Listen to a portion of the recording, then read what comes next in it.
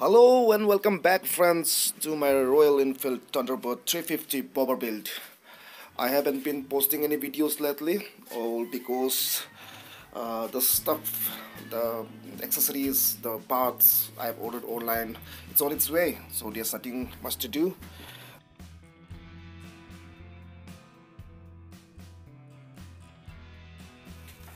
During this free time, I have been wondering, browsing. I already, I think I said earlier in my previous videos, I'm going to do something with my gas tank, fuel tank. So I browsed Google, YouTube, Pinterest about ideas, and came upon this thing called external fuel side gauge, which is a fuel gauge attached to the external of the fuel tank. As I don't have any meter, gauge, electrical or analog in my bike, so I'm going to install something which is called an external fuel side gauge. So I browsed everywhere, YouTube and Google, about ideas to make one, but unfortunately there are no videos about the process of building fuel side gauge. There are obviously kits, DIY kits which you can install in your bike, in your fuel tank, but the price, when I browsed, I searched for the amount, it cost about 2 to 3k, 3,000 rupees in my case, which I think is a bit too much for just a fuel gauge. So I decided to build one. So here's the video, let's go. So here is not bolt, it's called a banjo bolt. It's got a hole in it, so the fuel or whatever it is used flows through it.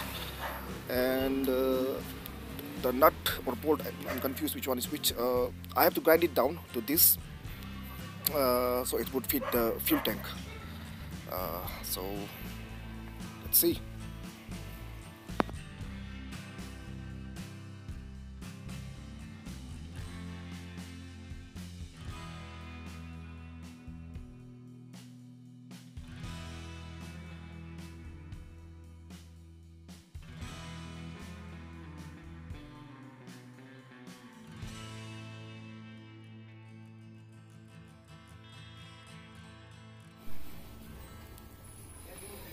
This is the final result after grinding. This will go inside the fuel tank. As I told you earlier, this is the banjo bolt, and this is a fuel pipe. I think it's used in tractors or big diesel cars, trucks. You can easily get it in any hardware or automobile store, but it was really hard for me finding this thing in a small town like mine. So what it does is, there would be a hole in the gas tank, and not quite easy doing with single hand. I'll also show the finished product, but right now just for the idea, this goes in the fuel tank, and this goes here, and this goes that way. And if you can see, it has got a hole. So the idea is that when it's installed in the fuel tank, the fuel level, the fuel will come through here. It will show how much fuel I still have got in my fuel tank. So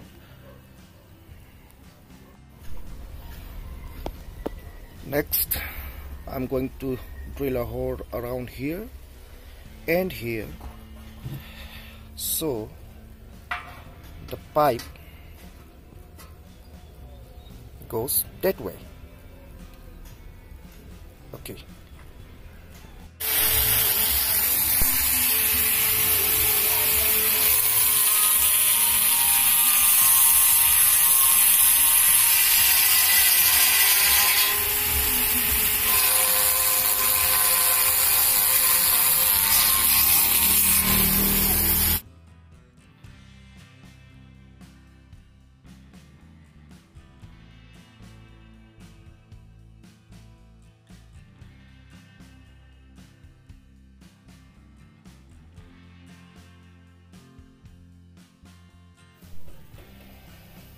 So the hole is done, and let's try this.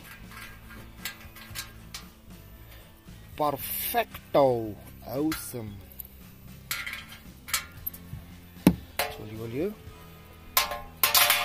Oh, hold on a minute. Come on. Yep. Come on. There goes the.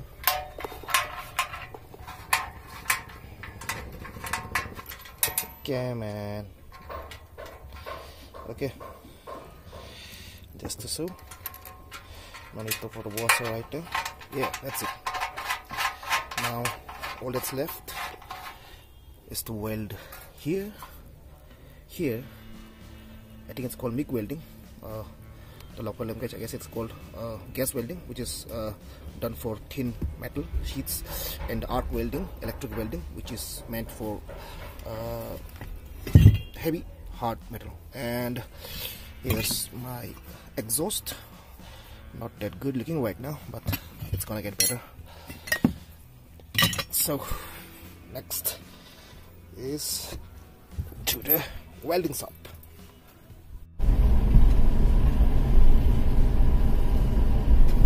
So right now I'm on my way to the welding garage, whatever it is. After the welding is done, I'll show you people the final finished product. So hold on.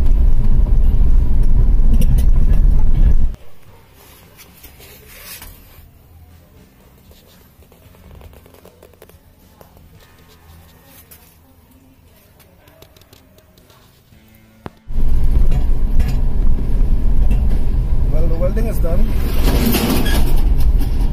but unfortunately there is no electricity in my town, so I couldn't do the exhaust. Maybe I'll do it tomorrow. But the fuel tank, the gas tank is done. Now it needs to be painted because the paint is gone.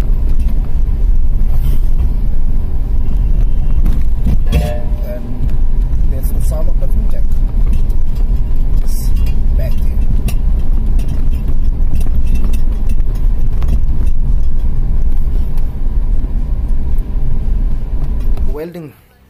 Welding is done.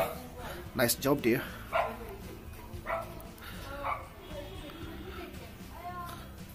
But the paint is all gone. I might even keep it this way. Looks good, I think. A ragged look. Well, I think that's all for today. See you later when I install this bad boy. Okay then, adios.